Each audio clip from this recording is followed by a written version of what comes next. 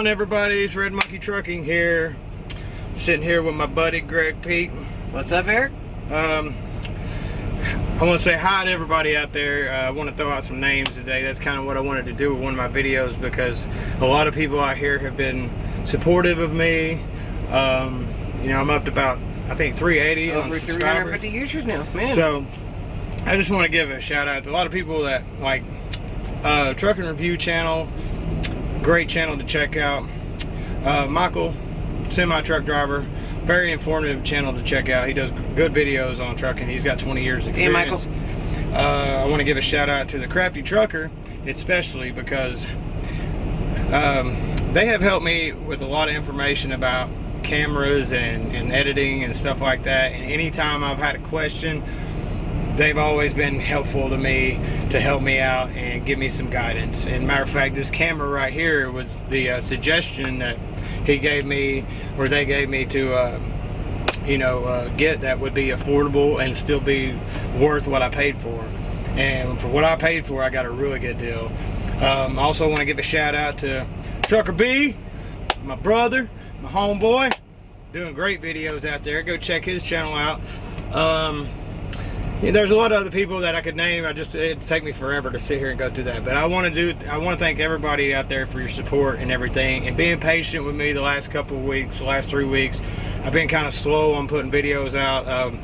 Just been in a funk, I guess you could say. I've been doing good. Oh yeah, Truckers Coach TV, definitely, big shout out. What's up, Jason? He's been there to personally help me out and talk to me and make sure that I'm doing all right. And the Spectre, big shout out to you. As soon as we meet up, he's I can't believe he's giving me that guitar, dude. Yeah, I still can't believe that. He's a good dude. You know, Jay Camel, he's watched a few of my videos. Shout out to him. You know, hope you're doing better with that arm. I hear you getting back into trucking and working with Spectre, and that's cool. So pretty much, there's so many people I could call out. Wandering Nomad, give him a big shout out. Good videos over there. Go check him out, him and his wife. So now, anybody else that I haven't named, I appreciate you. Don't feel left out. Don't feel left out. You're just not good enough to remember you all, so that's all right. I'll get to your name eventually. It does look like about a $3,000 camera setup. I mean, I'm telling you. I mean, this thing, dude, this is what this thing comes with. I mean, it looks like over $3,000 worth of crap. I mean, I know you can get at least $50 at a pawn shop out of it. So cool. Right. I mean, remember back in them days, we were talking about what to do on this video, what to do, and we're like, oh, let's do like a 2-year anniversary, because Eric and I, we've been driving now for 2 years now. And matter of fact, I think about this very day. I think about the 21st in October. Today, the 21st? Is when we, yesterday was 21st. Yeah, it was the 21st, and that was our graduation day. Shit, I've had my CDL for 2 years. 2 years now. We graduated on the 21st of October. It's been 2 years. Yes, it has. And I guess this could be like a 2-year review of what it's like. Like what our life is like now, 2 years. So like if you're thinking about maybe getting into trucking and you're like in a crappy job working at a factory like we did, doing construction like I did. Oh, let me tell you what, man. Well, I've been there too. Yeah, first of all, you're going to gain some fucking weight. Let me tell you that much, because you got to start working out and start going for walks. But you don't got to worry about not having any money in your pocket. Yeah. You better listen to what he's saying. So, no, man. Yeah, my life has changed drastically in the last 2 years. Yeah, I was already on a path to doing better things before I got into trucking, but like he said, I was working in a factory making Gore-Tex jackets for the military, busting my balls, man, like busting my butt as hard as I could, running around. I was a material handler, so I got all the material after one piece was done with a certain station and put it on a cart and moved it to the next and have to move it and stack it up for them and make sure everything's ready to go, and I had to keep up with everybody, and it was You got some 21-year-old I only kid. made, mind you, I made like $300 a week. Oh yeah, 10, 12 bucks an hour if you're lucky, and you got some 20-year-old. I was making like $8 an hour. Yeah, and you got like some 20-year-old kid with a clipboard saying, "Man, you just took 12 minutes to go pee." I'm like, well, shit, you gonna hold my dick next time or what? Yeah, but right. Like you took too long. You took too long. They'll time your bathroom breaks in some of these places. Denzo's big for that. They did that with my wife, man. That was cold. Man. Having now, we've got, man, complete freedom now. I mean, you could pretty much. I mean, I'm a you, but I could, as long as I get there on time, I pick up on time, I deliver on time. When I leave, how long I go, it don't matter. I got complete freedom to do what I want. Yeah. You know, the company I work for, everybody knows on here who I work for, you know, and no bashing at all. I've never put them down. A lot of people have. Matter of fact, just a few minutes ago, we ran into a guy in Bojangles because we went to go eat, and he used to work at PTL, and he was talking about, you know, some of the issues they had back then, and I told him, I was like, man, they've came a long way, and they pay more than they used to. They got brand new trucks now. They just ordered more trucks. They order them every year. 2 sets of trucks, Freightliners and Internationals, every single year, so everybody can have a new truck. He was coming from the Harley place too, wasn't he? Because there's a Harley dealer right across the street, and he had a Harley shirt on. I think he was coming. Yeah. So if you're interested, like, what can you do after driving a truck for 2 years? Well, that dude was just walking out of the Harley dealership. That's like, I think, $20,000 starting price on Harley. So that's the kind of life you can have, man. I mean, you can make really good money now. I really want to express, like, the change in my life. Like, you know, I've spoke lightly about it on here before, what I came from and how much my life has changed. The big thing that really irks me sometimes is seeing people on here complaining about making $1,500 a week, or even $1,000 a week. Man, my truck was only $1,000 a week. How am I gonna live? Right. I didn't make $1,000 a month before I started driving a truck. Exactly. I mean, man. It's just I just want people to put things in perspective sometimes, because they might have not been where some people, like, for example, like us, where we've been before, what we came from. $1,000 a week, me and my wife make that much and more just on a bad week. Like, I wouldn't call it a bad week, just a slower week, we're still making almost $1,000 a piece. On a good week, up to $1,400 to $1,500 a week, because we get paid extra after 4,000 miles and all this stuff. We get extra pays. We make dang good money, man. Oh, yeah. And middle class life now. You know, we're like middle class people now. When I see people complaining about making $1,500, $1,600 a week, I'm like, I mean, where did you come from? Why didn't you just stay where you're at if you were making that good of money? I'm telling you. Like, you know, or, you know, the industry, I know, slowed down and stuff, but, you know, Coach has talked about this a lot. About last year was just a wild goose, because, like, it just came out of nowhere that the industry shot up. ELD scare was kind of like making everybody freaked out. They were overbooking freight. They were stocking in warehouses and stuff like that. And the freight prices, everything just shot up. Yeah. And the smart people in the industry, they realized this is not normal. Yeah. And then a lot of people, I think, either knew or bought a truck and came in and said, "Oh man, it's going to be great." And we're doing these like $1,200 a week leases. I mean, have you heard so many people? They're leasing a truck, and their payments are like $1,100, $1,200 a week, man. I mean, what were you thinking? Exactly. I mean, the thing is, a lot of people just expected the industry to stay that way. And mind you, don't take me for what I say about the industry, because I'm learning. I'm not really interested in this point in my life about being an owner-op or anything, but I pay attention to what's going on. I don't get out there and talk much about this trucking stuff and all the money being made, because I'm sitting back and listening and learning. Because later on down the road, when if I decide to do something like that, I'm going to have all the knowledge there ready to use it. Yeah, but any common person can take and see, look, for 10 years, freight's average between $2.25, $2.50 a mile, and then for 1 year, it goes to $3, $4 a mile. So clearly, you don't take a genius to realize that it's probably not going to last that long. Well, exactly. Yeah, I know. I mean, it's just like Trucker's Coach said, man. We had this big climb, and then it crashed. People freaked out. All it's doing, it's going to fix itself. Yeah. That's what markets do. It's going to fix itself. And especially a market that's never going anywhere. You know, I'm not going to speak on the whole people freaking out about automated stuff, you know, and it is an issue, don't get me wrong, but it's not, it's an issue that we need to watch out for our next generation maybe of drivers. our kids driving, our kids you know, driving, our grandkids they may driving. not have this on a 20-year career, 25-year career, Exactly. but I think over the next 10 to 15 years, easily 10 years, I mean, yeah, we're going to see them. Amazon's going to have them, you know, FedEx maybe, UPS. They're going to have that kind of stuff, but, you know, you cannot go down to a Bush Bean Company and bring in a computer and they're not going to open your doors for you. They're going to tell you to get lost. You know, I mean, so that's not going to be able to happen over the entire industry, I don't think. You know, but it's like this.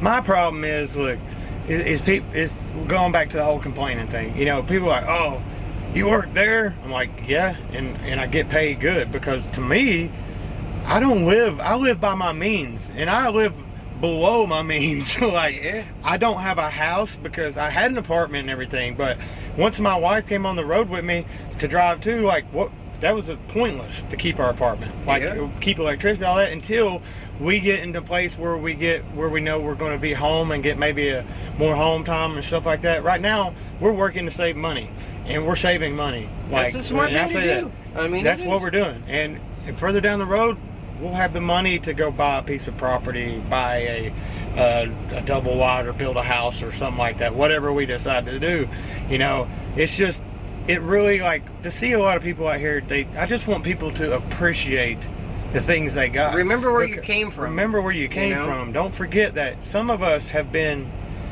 in very bad places. You know, and going back to, you know, we've both been driving exactly the same amount of time. We went to school together, and literally from like day one, like, we started talking outside of our classroom, smoking cigarettes during break.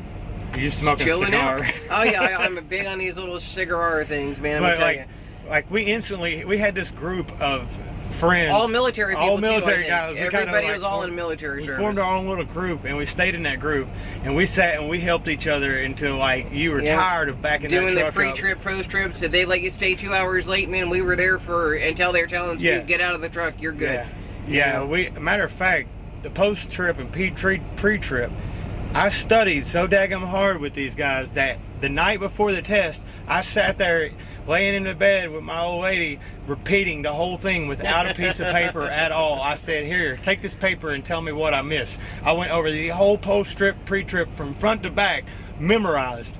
But everybody in our clique passed first time, though. If you do want to get the industry and you get like 6 months, a year experience, and you want to really make money and you're by yourself, man, become a trainer, because they are desperate for trainers. Everybody that I know of. I can say that I'm gonna have to disagree with 6 months on that, because I believe that any trainer should have at least a year. Well, I think any trainer should have at least one winter experience and the year to learn how to actually have a good backing skill with different types of situations, driving through different types of city situations, learning how to correct if you miss a turn and you had to find your way out. I did my training. We did a Walmart contract when I was like into my training. On my second day, they said, hey, they're going to do this Walmart thing now. Do you all want to do it? And we were doing like 3-4 deliveries a day where, you know, you had to back a sheet. It was like a half page long of how many backings you did during like your 3 or 4 week training session. I had the full page, another page, and then half of the second page completely filled out with how many places I backed in, because how crazy it was. But it was a great training experience. Yeah. I think that, it's just my opinion, I think that anybody that's going to train should have at least a year. They should have at least one winter and one good year of backing skill. That way, because, I mean, it takes you a good year to get out there and get a feel for shit, because everything is different. I honestly thought 2 years, honestly. I mean, until just about now, I finally realized that, you know what, there's not a place, you know, I used to get like intimidated. You go to like maybe a major city or a big city, or maybe even the adverse of that, you're going to a really small place, like a little one-light stop sign town, and you'd get it kind of like intimidated, like, man, you know, I'm getting anxious, this place is going to be kind of crazy, I hope I can get into it all right. And now I'm like, I don't care, man, I'll find it. After that, that's what I'm saying, after that first year, you lose that intimidation feeling, like, of getting like super nervous, because being nervous out here is a bad thing. It can distract you from your job, and this is a life-threatening job in certain situations on the interstate. I mean, you got other cars that you will literally crush if you get in an accident, kill people. So you have to be very aware, and I think when you're nervous, And this is what I tried to explain to Laura a lot. It's like you just got to try to calm down, because that nervousness can get and put a blanket in front of your eyes when it comes to what you need to focus on. And you need to focus on what's going around your truck, all around it, all the time. Yeah, constantly. And you know, she's gotten a lot better. Like she's a really good driver on the interstate. She's very attentive. She's actually, I would call her more focused than I am when it comes to driving down the road and stuff. When it comes to backing, she gets a little nervous, but she's gotten a lot better at it, because what happened was, there for a while I was just not letting her do it as much as she should. I was kind of like feeding the baby with a spoon. Maybe being impatient. You know, I had to take that damn spoon. I had to take the spoon away from her, because she was not progressing anymore. Like, she had got to a certain point where but she wasn't progressing anymore, where she would come to a situation like in one of my previous videos about the hardest backing spot ever. I think that's what it's called. The hardest docking or something like that ever. Like that I wouldn't expected her to do that even at this point. She's coming up on her year, but I would never expected her to even try that, because she's not got the experience in tight spots like that yet. She's got good backing experience at shippers and receivers, where you gotta, you know, like P&G, Walmart, all those dropping hooks and stuff. I mean, she can go right in and out. So that's what maybe coming and doing like a solo driver, maybe that would benefit, I think, a little bit, because like on me, it's me, man. I mean, I team drove for like 3-4 months. That's why I was better at it. I'm better faster than she's got, because I didn't have anybody there. It was just you, man. You're in the truck. You got to figure out how to make it work. Mind you, she was with me as a passenger, and there were situations where she got out and she helped me just spot for me, because I mean, she had to learn anyway. I never had that. You know, and most of the time I didn't. There was a couple of situations where she had to spot for me, and it was only because I didn't want to hit somebody else's truck. You know what I mean?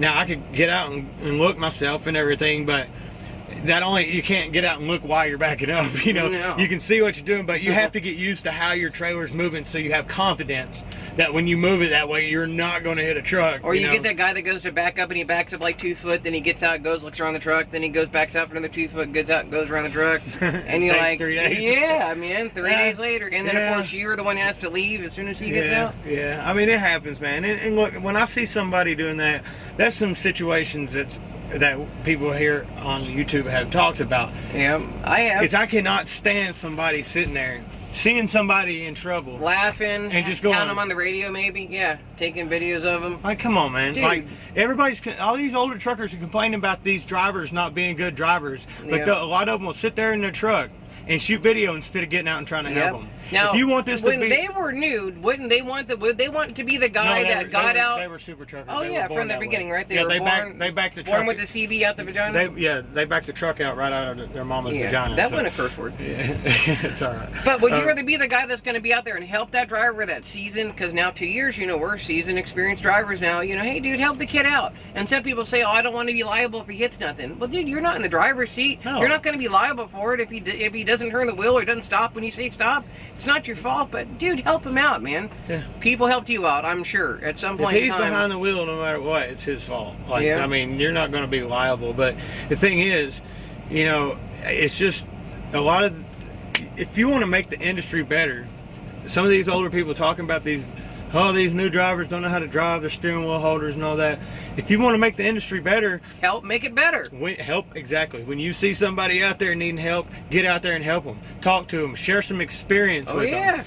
You know, I got 2 years of experience. I don't know hardly anything yet. You know, I do know how to back pretty good.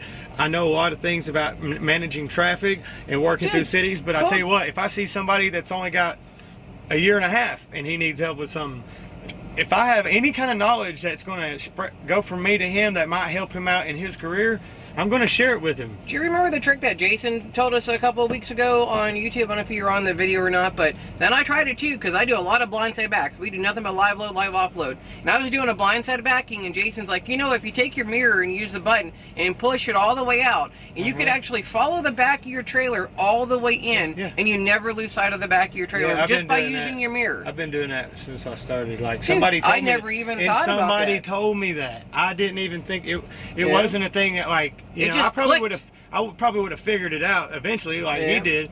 But the thing is, somebody told me, it's like, if you're blindside backing, roll that mirror out, and you can roll the mirror out till you can keep an eye on your trailer the whole time. you know, I still, never at any time, I think it's a good advice to avoid blindside backing at all costs, unless you have to. And there's situations where you're going to have to. A lot of one-way roads, man. What are you trying to think about?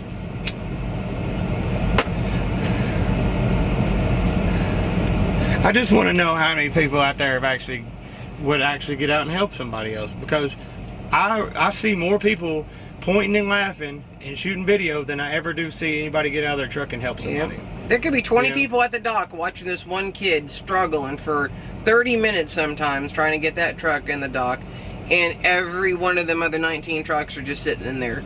And I mean, dude, it was raining. I put it on Facebook, and I was like, I had a lot of people blast me about it, saying that, oh man, I don't want to be liable if the kid hits anything. I'm like, dude, it was raining, it was cold, it was in Chicago. I threw my raincoat on, went out there, and I backed the kid in because he tried 6 times, turned around, rolled around, reset up again, and then kept on doing it. And then finally, you went in. I'll use it. Well, there's one thing I gotta ask you, or I want to put out there. This guy right here, whatever his name is, no, he's really interested in helping people with credit, and he's working on getting some things going with that and everything. So you guys give him a shout out. His name's Greg Pete. He doesn't have a YouTube channel yet, but you can go down in the comments below and say, what's up, Greg? And I'll hit you up. And he's got some good information about credit, and it doesn't involve like paying money unless you want somebody to do it for you. Yeah. But like if physically you just want, help your credit. Yeah, if you want the information that can help you with your credit and get some things off your credit and how to set up some things to pay your bills and get it taken care of, this guy right here. I use what is called factual disputing. We'll take and look at your credit reports, and I guarantee you amongst the 3 major bureaus, you're going to find something between TransUnion, Equifax, and Experian. Someone's going to have a date that ends wrong, like TransUnion always uses the 30th of every month, whereas Experian and Equifax usually uses the 1st of the month. So right there, that's justification to have something deleted. If you had a credit card for like 5 years and you made 1 late payment, man, we can get it fixed. It's a simple letter. You send it to them. I'll show you the form letter, send it to you. You can mail it out yourself, and then it don't cost you nothing. Where can they contact you at? Man, email me at gregpete@gmail.com. How you spell your name? Greg Pete, P-I-E-D-T @gmail.com, and I will put my link in the description of this video. Okay. Yeah, I'll Hit me up. I appreciate that. So, guys, we appreciate, you watching our videos, and I do want to thank everybody that's supported me. I never even thought this YouTube thing would go anywhere, and it's really helped me out with my personality, like being able to sometimes I force myself to do a video because I want to be more sociable, and I force myself to go and watch people's videos and learn things. And I'm also taking some photography classes on Skillshare. If you haven't checked out Skillshare, this is not a paid promotion, but go to Skillshare.com. It's only $9.99 a month. You can watch up to 25,000 videos on all kinds of different subjects: photography, videography, painting, or any kind of thing you could possibly think of. They got lessons on there. They got whole lesson programs, like several videos, like from beginning to intermediate to pros, on all kinds of stuff. And that's what I'm trying to learn and do, and some editing skills, and also my video setups and audio and all that, and also my photography. I have plans to start a photography website. As soon as I get it going, I will share with you guys about how to get out there and check it out, because I don't know, a lot of you have seen some of my earlier videos. I had some photography in, but I kind of changed my format to do videos more about, focused on certain subjects and team driving and things like that. And this is kind of a off video, but I ran into my buddy today, so I figured we'd do a video and just talk a little bit. We both had to be in Knoxville. But I've always believed that this job too, trucking, it is a great second chance career. I don't care where you came from, what you've been doing. This is a start to do. I mean, I was going to go to school to be an RN, which is a 3-year process, and I make more now than any RN ever does, and it took me 3 weeks of school and another month. I mean, it's a sacrifice. A month of school with no income, another month of training, no income, 2 weeks of waiting for the jobs to come through, and but once you get that time in, man, I'm telling you, yeah, middle class. When I say second chance, this is like my 8th chance in life. Yeah, or third or fourth or fifth. As far as changing my life and doing better and being a responsible citizen and you know, being a responsible adult. This career has helped me because there's so many, because of the regulations and because of things I have to follow by. Oh yeah. It reminds me of being in the military, where like I was told what to do every day. Very structured life. Basically. Very structured, and being in the military, like I should have stayed. I should have stayed in the military, especially once you've gone through it. It almost institutionalizes you. Oh yeah. Because they tear apart your brain and put it what they want it. Oh yeah. And they tell you what to do every day, when to wake up, where to be, and all that stuff. And I got used to that. And I don't think when I got out of the military, I just went buck wild. I mean, because I didn't have that structure anymore. No more rules in. And I was still young, very young at the time. I was a kid, man. I got out of the military at 22 years old. I was still a kid. But like when you're, you know, you start pushing 40 years old, you look back, I was still a kid then. Oh yeah. I had that kid mindset. But at 22, 30 was old, so you know how that feels. Yeah, right. You know, so wait till you get your 40s, trust me. Trucking has definitely gave me that structure and not forced me because I want to do it, but it's when I feel like I feel down, like I've had, you know, a couple weeks feeling that way, I still have responsibilities. So like even though I might want to feel like just kind of laying there all day because I want to sulk or something, or I want to get into my own head, you still got to work. I still have to do things, and it kind of forces me. Okay, I got to do this. I have no choice. This is my career. If I don't do it, it's going to have repercussions, and I'm going to either make less money or get fired from my job or whatever it may be. And it's a very regulated industry. You know, you've got, I mean, your random drug test anytime, man, you get it. You get into any kind of accidents, you're getting it. I mean, they could pull you off side of the road, do inspection, peeing a cop around the side of the road. That's a real deal thing, there's states now that, I mean, they're like in Michigan, they drug test you on the side of the road with a swab now. Right there, then and there. So, but you can still have a good life and live in it, though. But it does give you that structure, you know. I mean, you know when you got to run, you know when you got to plan your trips out. Sometimes 3-4 days in advance, and you know what's happening. That's the benefit to me. It really is, you know. But all right, guys, I guess we're going to end this video. We appreciate you, and this was fun, by the way. Nice meeting you, brother. Nice meeting you too. All right, thanks guys for coming in and watching the video. All the links are in the description. I'll put his link to his email in the description. I got a bunch of links in the description for other YouTubers that I watch and like I have a lot of respect for. Oh, and one person I forgot to mention, Dread Pirate Trucker. Good dude, great videos. Go check him out. He's also in the description down below. So thanks everybody for stopping in and checking out this video. Nice seeing y'all. It is a long one today, but I have faith you guys are going to hang in to the end. And if you hang in to the end right here, you're going to hear about the monkey. There is a monkey coming soon, and he's coming to get all of you. Yes, he is. You better watch out.